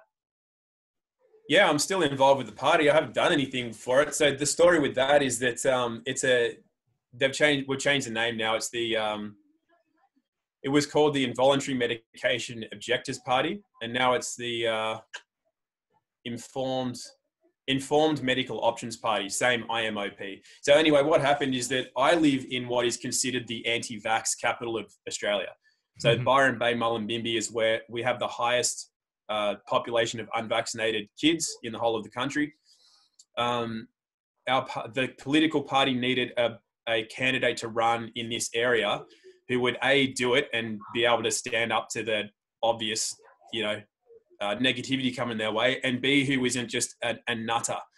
So there's a lot of people in this area who are like the complete anti-vaxxer people, and they'll just get out and yell at people, and just they can't speak calmly and they can't speak from evidence or so they wanted somebody who wasn't just going to be a complete you know what I'm trying to get at. I can't think of it without being saying it politely. So I said, yeah, I'll do it. So it was 3 weeks out from the election that I stepped up as a candidate, which means I had barely any lead time. But within a week, I was on national news, and as everybody wants to try to pick out an anti-vaxxer, and I don't even consider myself an anti-vaxxer. It's funny because several reporters from mainstream radio and mostly radio and newspapers contacted me. They do a 20-minute or a half-an-hour interview, and they wouldn't print it because I didn't give them anything that was going to make their story. I just calmly handled all their questions, asked them why they thought I was an anti-vaxxer, what is an anti-vaxxer, what is science, what do you mean by truth? All these questions I just kept putting back on them. They couldn't answer them, and they didn't print a story. They couldn't get me to say anything that they could use to but I still got on national news for being an anti-vaxxer and whatever else, even though I never, I think if people want to get vaccines, I say, hey, go for it. If you want to ask me what's in it and what I do, I'll tell you, but I'm not going to tell you not to do it. When you came out with that video about terrain versus germ theory, that you got picked up on some Australian news thing, and is like well-known anti-vaxxer Tom Barnett. I didn't know about that either. See, I barely used the internet, so I didn't find out that video was popular until a day after I put it out, and I had people ringing me, telling me that they got sent it from America and Europe and everywhere else. And then I got told that I was on the news, and then I got told that I was dead. Apparently I'd been taken out and all that sort of stuff. But, I don't hear any of this stuff because I don't like spend a lot of time online. But that was a really good experience running for office because we knew we weren't going to win. Firstly, because we were a new party and unknown. And second, I started 3 weeks out. And also, Australians, while there was a good amount of support in our local area, as a country, the majority of the country votes in the same two parties that they don't even know are all owned by the same people and whatever else. They think that's a good idea. But what it did was it gave a large amount of awareness. So that political campaign reached a wide audience as far as awareness of issues of, we brought up back then the issue of mandatory vaccines and what that would look like. And now we're actually facing the proposition of mandatory vaccines. I'm still quite confident it won't come in. All it is they'll say it's not mandatory, but if you want to have welfare, you have to get it. Or if you want to go to, it's like, here's your benefits and privileges. And if you want these benefits and privileges, you have to do what we say. That's kind of where the mandatory side of it's going to come in. They're never just going to turn up to your house, I don't think, and just try to jab you if you're not jabbed, with the military. I don't know. I mean, look at Washington, what's going on there with this. They're doing it not with the needle, but with the testing. And I've heard that too. But see, this is where this whole understanding your rights comes in as well, because nobody has the authority to do that. And if you even answer to being a name, you essentially subvert yourself to them. So they come to your door and they go, are you Mike Winner? And you say, yeah. Then you kind of, and you don't reserve your rights in another way, you kind of give your power away to them. So if somebody comes to your door, for example, and they say, are you Tom Barnett? I'd say no, because what they're after is a name. They're after an entity. I'm not the name. I answer to the name sometimes. So I would say, no, I don't know who you're after, but I'm not who you're looking for. Go, well, doesn't he live here? I say, well, he might stop by here infrequently, but I'm not the guy you're looking for. So at the moment you're trespassing, I suggest you get off my property. Otherwise I'm going to charge you with trespass. So there's ways to protect your rights from this potential, invasion of Yeah. authoritarian bodies. But unless people know how to do that, and again, going back to that, unless you see, a lot of people hear that and they go, "Oh, I could do that," and then as soon as somebody comes to their door, "Are you such and such?" "Oh, yeah." They'll learn it, but then it's not. They'll just, "Oh, here's my license. Oh, I'm that name. Yes, yes, sir. No, sir." They'll start answering questions. Like Barry said, you can't answer questions. They might say, "Well, aren't you the such and such?" "Oh, I don't answer questions." No, are you? So no, I don't answer questions. Now, with respect, do you have a warrant to be here? Did I invite you here? Otherwise, you're trespassing. I suggest you get off my property. And you just need to know how to put it back on people. Some people, in all honesty, don't have that in them. I'm sure everybody can learn it, but again, you're going to have to put that effort in. So this is kind of that thing where I don't like to talk about this like it's the solution to everything, because it's not the solution. You as an individual are the solution to all of your problems. So you as an individual have to develop that ability to stand up for yourself if you don't have it already. And then what you speak will have more influence. But until then, if you're not, go ahead. Sorry, go ahead, Tom. Finish. Well, I was just going to say, if you're not somebody who can stand up for themselves just by nature, it doesn't matter what you say. You know what I mean? It's like it could work to a degree, but you just need to have it inside of you before you can speak the words, and the words have the effect that you want. So I suggest people learn it because it is a solution, but you need to be the solution first before laws and words are your solution. Yeah, I had an encounter. I was just going to say where somebody was asking me if I was this person, that they had a photo ID of me to identify me. And they said, "Well, is this not you?" And I said, "I don't know. That's not me." And of course, I'm thinking inside, that's a picture. That's not me. And is this a picture of you? I don't know. I don't know where you got that thing. So you just, again, you never answer questions. And you never identify, because what they're trying to do is identify you with the fiction, and you're not a fiction. So again, you go back to the simplistics, and you save yourself a lot of grief. Yeah, that's right. Yeah, they're trying to get you to answer to being a name, so that then you take on what they're trying to give to the name. So yeah, it's a concept that people need to get their heads around, because if you've been alive for 30, 40, 50 years, and you've thought one way, it's hard to undo that overnight. But it's just it's a process, but it's up to each individual to choose to take that process. Yeah, it seems like the one restriction that's a little worrisome for me is the traveling, and we've seen it in Argentina already with doing these passports. And it's like, how are we going to get around that if they're going to be requiring this to travel? That's a bummer to not be able to fly. And I guess people say, well, get your own airplane. Well, people can't afford to do that. I mean, what are your thoughts on that if they're going to be restricting travel?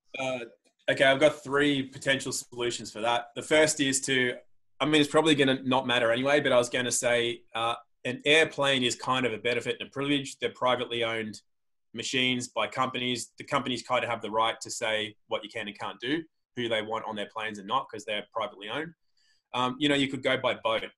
That's just for example. Now that probably won't matter too, because you've got to go through customs when you get to a port, same kind of deal, right? But here's the 2 solutions that actually matter. One is your passport. You want to reserve your rights when you get a passport. Now, a passport is essentially a benefit and a privilege, but travel is an inherent right. We have the right to travel. And if you look on I don't think I have mine here. If you look on the inside of a passport, the very inside cover, it says, so I have an Australian one, which is a Commonwealth passport, but the American one will be the same. It says, any Commonwealth official who's a police, border, customs, anybody, must aid the bearer of the passport in their travel. They cannot impede that travel at all, or that's a Commonwealth offence. That's like an offence to the Crown. So just that alone can get you out of things. But what you really need to do is reserve your rights. Now, what happens, just to give a bit of background, is when you get a passport, you sign for it. Now, when you sign for something, you're creating an agreement. So what you've done, you haven't probably read it, but there's all the terms and conditions and codes that go along with having a passport. We give you this passport on these conditions. If you do this, we can do this. If you do this, it's an offense, we can do this.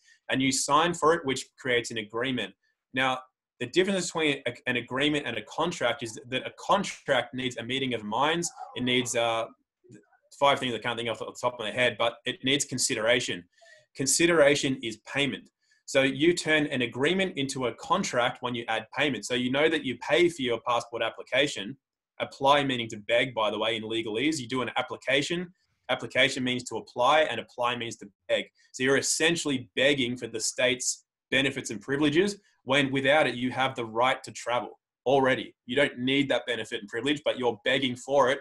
And you create an agreement, you create a contract with the state when you sign for and pay for a passport. Now, the way that you can reserve your rights going in is that you sign all rights reserved. I wish I had actually written one out, but I'll explain how to do it. There's the box that you sign in, right? Now, if you pick up an English styles manual, you'll learn that anything in a box isn't there. That's why in your birth certificate and that, everything's in boxes. Whatever's in a box technically isn't there. But that doesn't matter for this anyway. That's just a bit of kind of interest. So inside that box is where you sign. You know you can't sign out of it because they use that whatever's in the box to print onto the passport. So what you want to do to reserve your rights is do this. In the way you would normally write, you would write by, B-Y. So capital B, small y. By means by accommodation. And that now means that you are signing by accommodation of the name. You are taking control and ownership of the intellectual property, which is your name. You're not being the name now. So you write by, and then underneath by, you write all rights reserved. Capital A, LL, and then the rest are just small letters, rights reserved. So it'll say by, and then all rights reserved, still in that box. Then when you do your signature, and it touches the all rights reserved. Yeah. The reason it needs to touch it is that they can be sneaky and crop your signature out and not include the all rights reserved. But if your signature touches it, they can't crop it out because it'll show a cropped signature and they'll be like, why is my signature cropped? So by, BY, underneath that, all rights reserved. Above the all rights reserved, do your squiggle. Make sure everything is inside that box. So on a driver's license where the box is this small, you have to write real small. Like, as long as you write it, you now enter into that contract reserving, keeping intact your rights. It means you now don't come under their statutory laws and codes and whatever that they've written into the contract, because now you have entered a contract, but with your rights intact. So now if you travel around with an all rights reserved driver's license and passport, that immediately brings you much higher up in the standing of being able to, somebody says, oh, well, you can't come into that. You say, well, really? Well, you show me where you have authority over an all rights reserved passport holder. They don't have that authority. So when they can't come up with that source of authority, first of all, they can lose their job straight away, or they can be fined under full commercial liability. We're dealing in commerce. They have to have public liability insurance. If they go against their codes of conduct and misrepresent themselves, then they can be held liable commercially, which means up to $10 million or more of commercial liability and or loss of job and anything else. So the law is in our favor if we learn how to use it. The problem with the all rights reserved thing is that, again, if you speak the wrong words when you're doing that, you can inadvertently incriminate yourself as well, which lessens its effectiveness. But what the real solution is, Mike, is that we need 100,000 people to do this at one time, 1 million people, 10 million people to do this at once, because with that kind of numbers, they can't turn around and say, it's kind of easy to flick off me and you and the next person, few of us here and there. It's kind of easy to flick them off, but with a huge number of people going, no, we don't want that anymore. We want the right to travel. That is our right. We want to reserve our rights, and we're doing it. Then that system only operates and is successful because we allow it. That's the only reason. So if enough of us step up and say, no, we have rights, we want to keep our rights, you can keep your benefits and privileges. And unless you can prove you have authority over us, we're going to take you up on that and make you liable and all that sort of stuff. That's the only thing that's going to stop them, is that in the States here, even in the, I was going to say in the States here, even in the Department of Motor Vehicles code, it distinguishes between traveling and driving. If you're driving, you're commercial. And, there's processes with that. Also in the States, you can get a passport as an American national. It's a bit of a complex process, but it's definitely possible. No matter what you do, though, it always ends up the biggest challenge when you're on the side of the road with a cop who's on an ego trip that doesn't care what you do. And then, of course, the last thing you want to do is get in a beef with a cop, in the middle of the night somewhere. And at that point, it's just a matter of staying calm and not getting into it with him. Yeah. So Well, yeah, I agree. It's about getting numbers of people that are educated. In the States too, can't you file a passport as a state sovereign versus your social security number? Bear, do you know about that? It's more complex than that. It used to be that as long as you just didn't check the box citizen, then you could pass for an American national, but they made that very difficult. And every state at one point used to have an option that you could exercise if you knew about it. That's all been negated. But there's one state now that allows you to do it. So no matter where you live in the States, you could be in California, but if you fill out the paperwork, I believe it's Minnesota, then you can do this whole passport option. But again, you can show this paperwork to a cop and, it's 50-50 depending who you get. A lot of times, and I've done other processes in the past where you get a cop that gets it and they just go, okay, drive safe, and they let you go. And then the next time you get an idiot. So, it's the last thing you want to do is educate cops. And the cops, of course, now are a different breed than they used to be. They're all these people that come back from Desert Storm or the last war, and they're not peace officers anymore. They've been reclassified as LEOs, law enforcement agents, which means they're protecting the interests of private corporations and not working for us anymore. So it's a touchy situation. Again, it goes back to numbers. We need numbers of aware people. And the last thing I just wanted to comment on with all the legal processes and the paperwork, a lot of people are always asking me, well, should I learn this or that? And I say, we're at a time historically where I believe we don't have time for that. And I believe why some of us went through that years ago was to create an awareness of the fact that basically we're all getting hosed and deceived. And it's like, okay, we get that now. So now it's a matter of just coming into our truth on another whole dimension. And, the gentleman we had on last time, Josh, he has a process of non-consent. And I'm saying, yeah, I'm all for it. Anything that's going to get people together, but it's not about the paperwork anymore. I don't believe you have time to go through what I went through and take the arrows that we took in the process. It's about people just coming together because we live in a whole different time. Things are moving very quickly. And if you understand these concepts, I think that's the most important thing, is to understand what's been done. But now it's a matter of getting together and not worrying about the paperwork so much. But that's just what I feel. You might have a totally different, idea on that. No, I agree. I think time is limiting factor here. So I still think file the notices, because what that does is it puts them on. It shows how many people are not standing for it, and that intention, that putting that out, that energy putting out, is going to have an effect.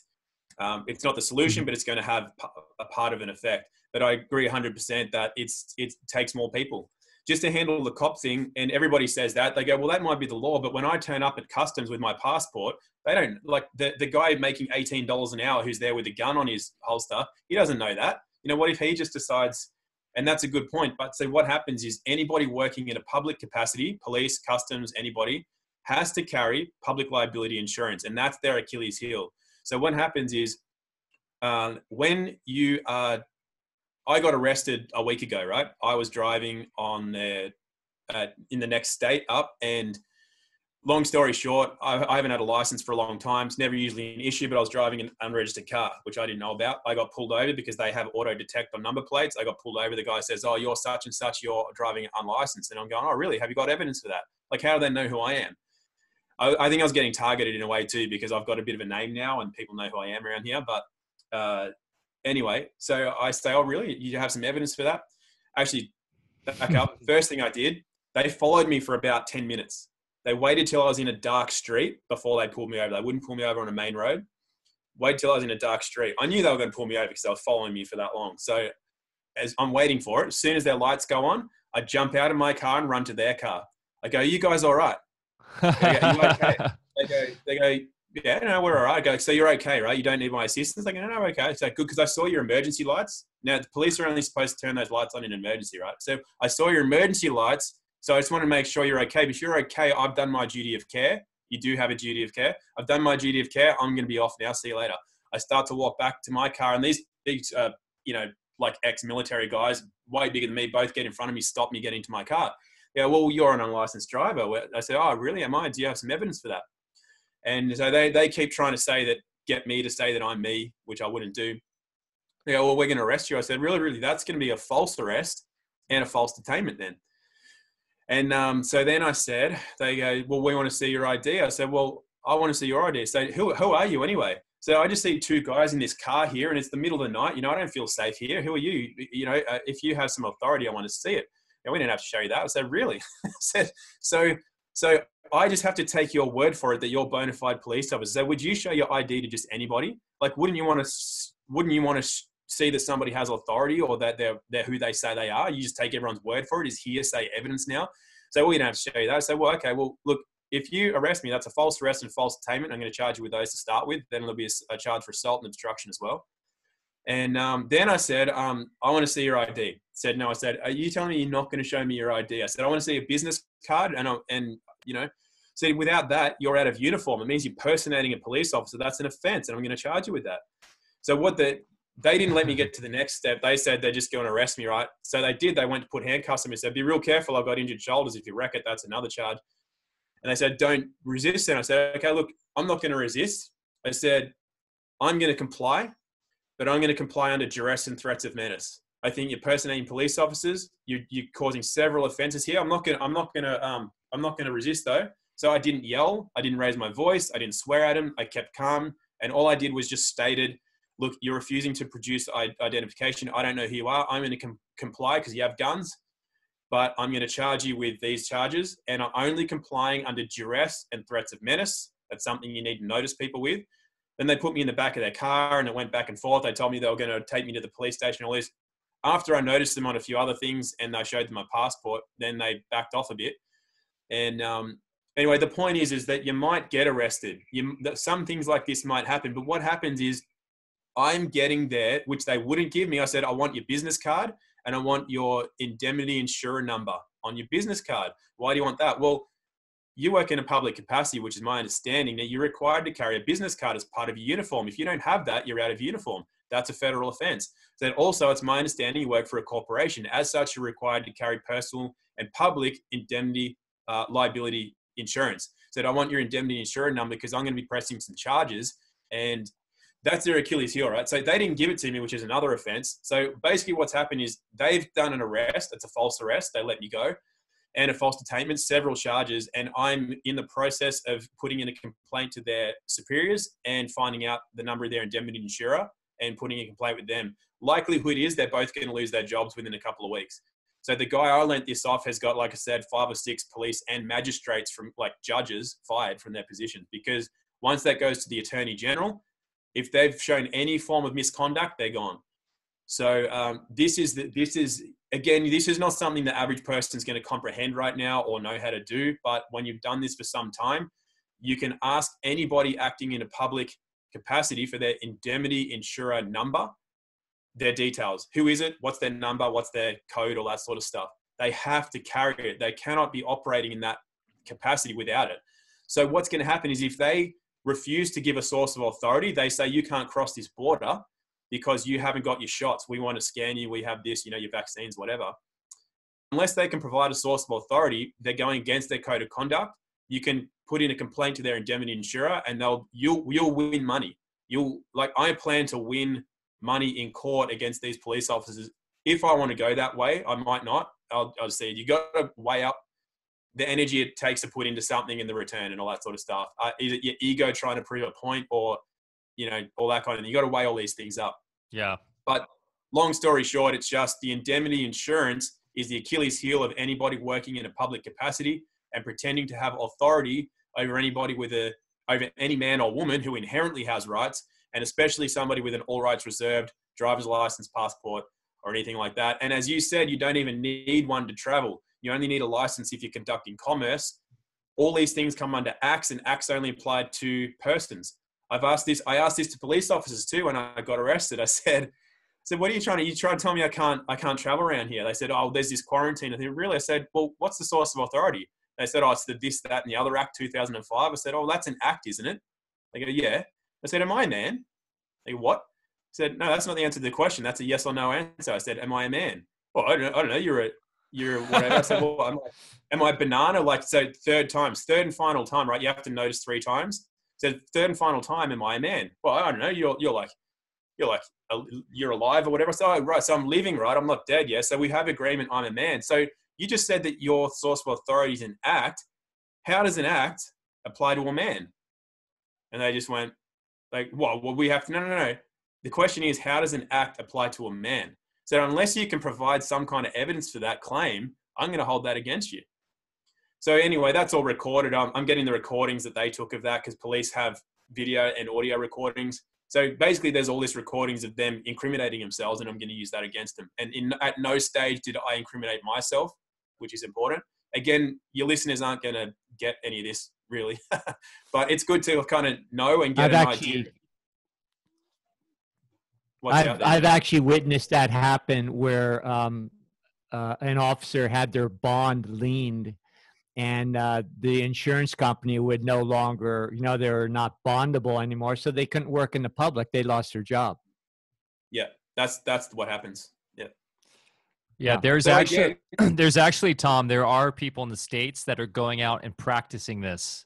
Okay. There's YouTube videos now that are being shared in our Telegram group with people literally, and in the UK too, I've seen where they're literally going out, because that's how you're talking about not incriminating yourself, going up to security guards, not as high stakes, and practicing it, like literally like going to basketball practice or something, so they can get in the mode of it. And because it does, as you're saying, as you're alluding to, it takes practice to be able to stand your ground and not incriminate yourself. So that does make sense to go out and kind of practice it on lower stakes stuff.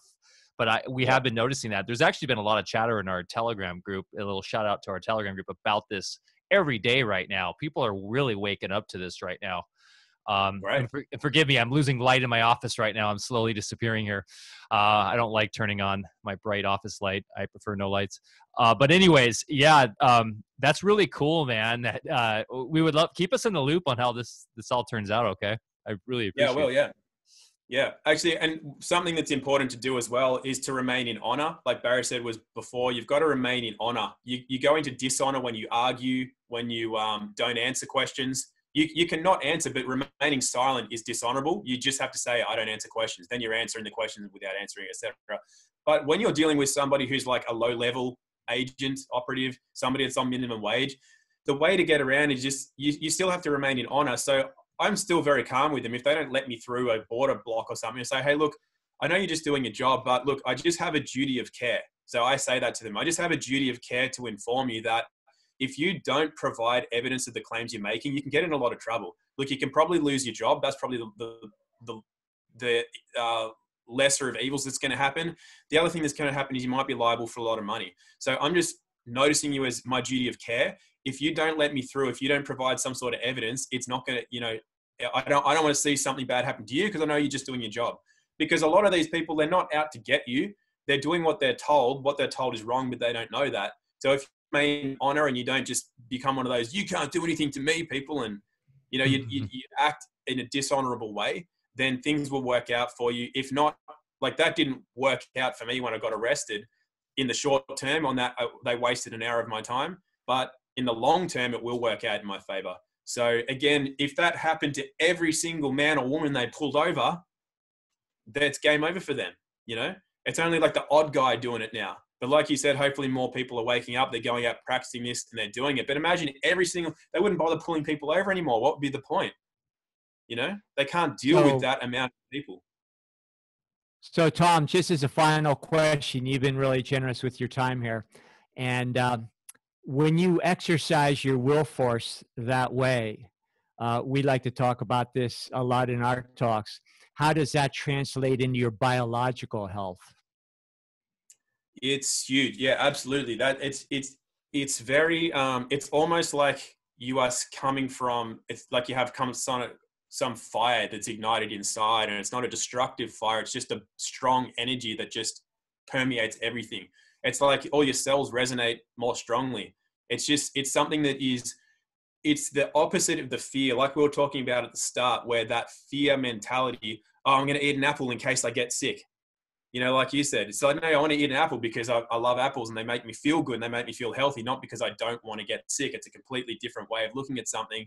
So when you start to exercise your rights, instead of being somebody who's at the mercy of everyone outside of them, it just creates, it's that same place of being that you come from. So it makes you stronger internally. It makes you cleaner internally. It makes you healthier, more vibrant, because you now are you can't be touched. Maybe your physical body can, but the part of you that's eternal and is just experiencing a brief physical existence, that's just burning strong, you know? So that creates a healthier body in which you inhabit. Excellent. Bingo. Wow, what a amazing show today. The chat has just been lively. People are minds being blown. So we thank for that, Tom. It's really been a pleasure, and we're coming up on 2 hours, so I think we could probably nip it in the bud. I mean, we could talk. There were so many other things I wanted to get into, but you know, you've been so generous with your time, so we appreciate it. And for those listening, if you are enjoying this, please give us a like, subscribe, share, do all those wonderful things, help get this information out. The more people that can get this information, the sooner we can get that 100 monkey effect and see the world really change into some place that is really going to be a lot more pleasurable to, so we don't have to do these things, right? But you do make a great point, Tom, and that's like also this world is, this reality has this polarity for a reason. It's for our soul to be challenged, and without challenge, we wouldn't be here. So even if we can have this great revolution, there's always going to be something that we're going to be challenging ourselves with. But wouldn't it be better if it was just qigong and athletics and all the and arts and all that stuff, which we all want to do, like, not just be constantly worrying about looking over our shoulder to see if Big Brother is going to get us. So anyways, really appreciate the time. For those that enjoyed this talk, you can join us on Telegram, t.me/Alfa Vedic. We got a very vibrant, growing community there. We talk about this kind of stuff all day long. Go to alfavedic.com. We've got our new site launching on Monday. We've got our new Life Force Protein line that's been totally revamped, our essential oil line with the new carbon 60 citrus CBD and the black seed carbon 60, and then of course our Illumin line that's coming out. The Illumin line is going to be our next big thing, and that'll be coming out in a couple weeks. Check out our Jiao Gulong, our signature crop that we grow. The Immortality teas are fantastic, really some of the best teas in the world, all grown here up on the Smith River in beautiful Northern California. So thanks for listening. Go to alfavedic.com for more information. And Tom, any place that you would like people to go to learn more about you, we'll of course put them in the show notes as well. But what's the best place to find you and everything you're all about? I kind of dropped off the radar a few years ago. Never got back on. I got a bit famous and not prepared for it. I've got two sites. I've got Global Biodynamics. I still have the site active. You can find me there, globalbiodynamics.com. I have an ebook available and another one I'm writing that's available at a site called barnettbooks.shop. And you can find me on Instagram at barnett.media. I think I'm going to start posting more about the things that I talk about. At the moment, it's just photography, but yeah, I think it's time I've got to start getting involved in the whole online world now as well. I think enough people are asking, so I'll start to be more present on there as time goes on. Well, we'd love to have you. And just so you know, we're developing myself. My main thing I focus on is decentralization, blockchain, cryptocurrency, that kind of stuff. And I'm involved with a team that's been working for 6 years on a new project called Cordal coming out that its aim is to decentralize web hosting, blogs, all of this in a way that is really empowering and easier to do as far as the whole protocol. So long story short, I don't blame you for not wanting to be online, because they're all basically gulags as is right now. You get kind of, you know, the fake books and and all those out there. But we do see the light at the end of the tunnel, even online, and having a decentralized place of freedom without the censorship. And that's what we're really rooting for and what we're looking forward to. So we would love to have you join us there, because your message and your voice and everything the world needs you. And we would hate to see, I mean, I don't blame you. Bear's the same way. He would love to just be on the farm and not be out there, but it's kind of like the world needs this right now. So we'll stay in touch, man, and I'll make sure to get you that information. Yeah, definitely do that for sure. Okay, and Bear Orlando, always amazing today. Any parting words for the community? No, just thanks everybody for being here, and thank you, Tom. You're a light to the world, and you're doing a wonderful service. Thanks.